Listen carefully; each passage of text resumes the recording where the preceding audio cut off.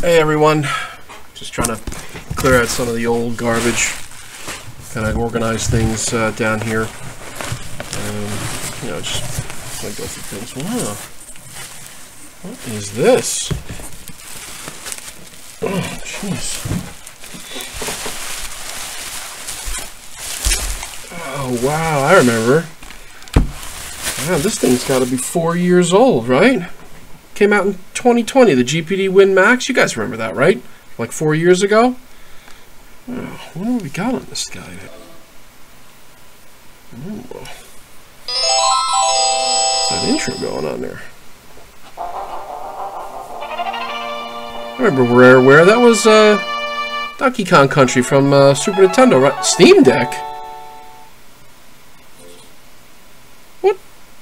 What is this? Is this Steam OS on a GPD Win Max from 2020 running on an Intel processor? No, that can't be. That's impossible. No way. That's right. Steam OS is only for AMD processors. There's no way that that's true. How could this possibly be? It's got to be Steam big picture mode, right? I'm gonna get out of this, and get back into Windows, right? I don't. How is this possible?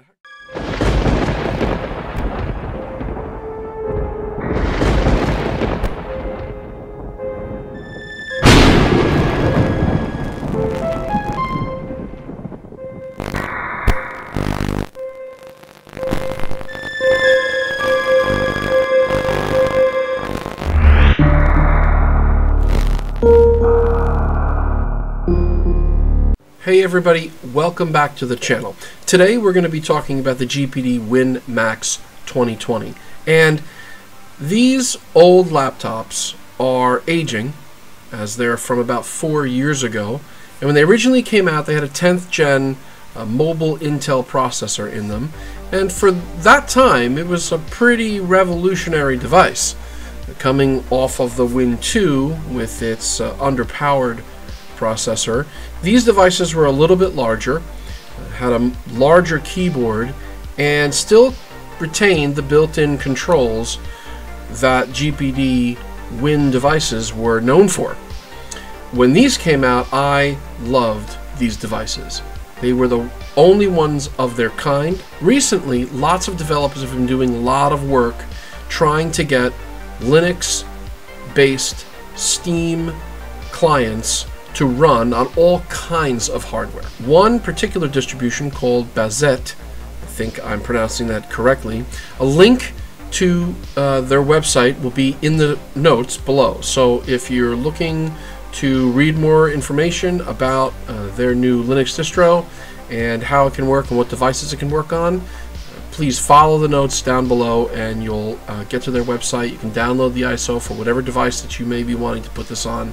But today, we're just going to take a look around the operating system just to get everybody a brief look at what this Steam OS based Linux distribution can do for their older devices. Now, this device obviously has the ability to download any of my Steam library games. However, obviously it is a little underpowered in the GPU area, and it's not going to be able to play all of these games. Is it going to be able to play Battlefield 5? No. Is it going to be able to play World of Warships? No. Is it going to be able to play lots of emulated games through Emulation Station and EmuDeck? You betcha. And it'll also be able to play some of the older classics that are still available on Steam and are probably on sale, for that matter.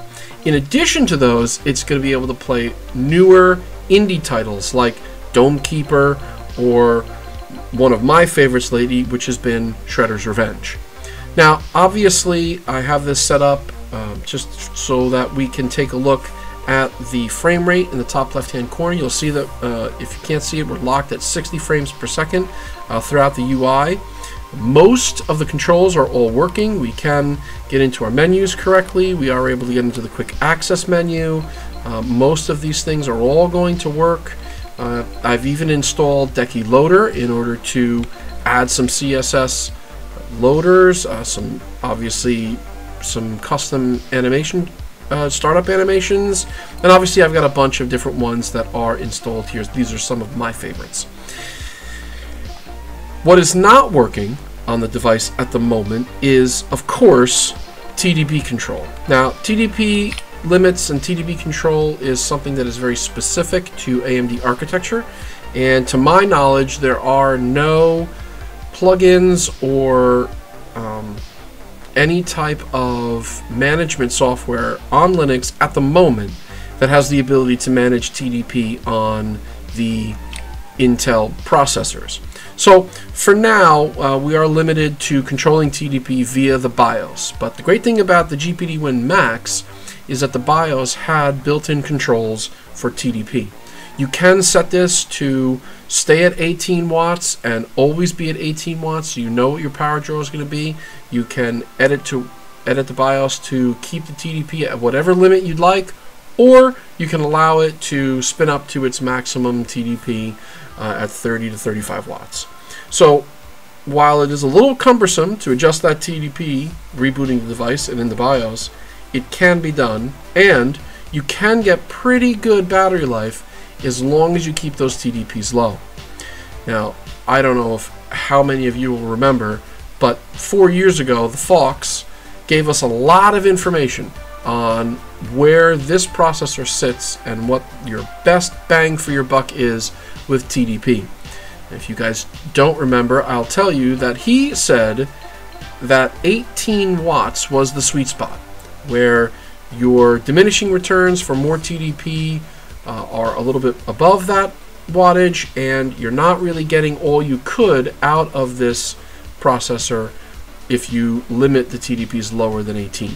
So that's what we have this device set to via the BIOS right now, and it does pretty well. As you can see, Shredder's Revenge is installed here. I have played it only a little bit on this device, just for testing, but you will see that it loads up fine. It boots into the game without a problem. The audio works. It's locked at 60 frames per second, and the controls are working great. I did play for a little while, and I've got to tell you, it is a great experience on this screen. You know, the screen is only 1280 by 800, but remember, that's what our Steam Deck screen is at. And in addition to that, it is locked at 60 frames per second, so it's a completely smooth experience. Now, I'm not going to go through the trouble of having you watch me play, because obviously you can tell that this is not going to have a problem running this game. But all of the kinds of light, indie, or retro games are going to run well on the GPD Win Max 2020 running SteamOS. The interface is the same as it is on the Steam Deck, and we can exit and enter games just as we do on there. Now, you'll see also that I have Emulation Station installed here, and it is running, and it is working, and this is the best way to go if you're looking to play retro games on your devices. I can tell you that everything up to PlayStation 1 is going to play just fine. All of those retro consoles are going to play great. The device is going to start to struggle a little bit with Nintendo GameCube and PS2. And if you're looking to do Switch emulation, which I know is a little bit of a hot button right now, but I can tell you that this device is not the device to be emulating the Switch on. It's simply not going to be able to handle that kind of requirement from the GPU. So our retro consoles work great. PSP, everything from Atari all the way up to PS1 will work fantastic. Sorry guys, let's get out of here.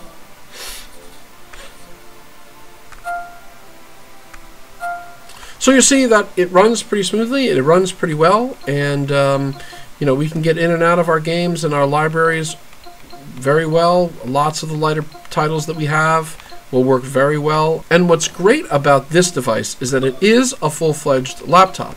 So when we switch to the desktop on the GPD Win Max 2020, not only are we getting a desktop environment, but we have a full-fledged Linux laptop here, right? With an Ethernet port and Wi-Fi, a regular browser, a full keyboard, so we can do anything we want, and the trackpad, which in addition also works. The controls, if you like to use the controls for mouse movement, they also work in Linux. All of this hardware is set up and working within Bazit Linux OS. Now, there are going to be limitations. You don't have the kind of power you would normally see from a modern console, but for a light desktop environment, for light indie games, these older GPD Win Max devices can be found with a great price if you're looking to put SteamOS on an inexpensive device that you can also use as a laptop with a full keyboard. So I'm sure you guys are going to have a bunch of questions about this. Leave the questions down in the comments below. I will try to answer them as best I can. This obviously is not a tutorial on how to install this onto your GPD Win Max. If that's something you're interested in, let me know, and I can maybe I'll put a little video together, kind of letting people know how to do that. And I hope you enjoyed the video today. I hope it was informative. I hope you've seen something here today that you haven't seen anywhere else. And we will catch you on the next one.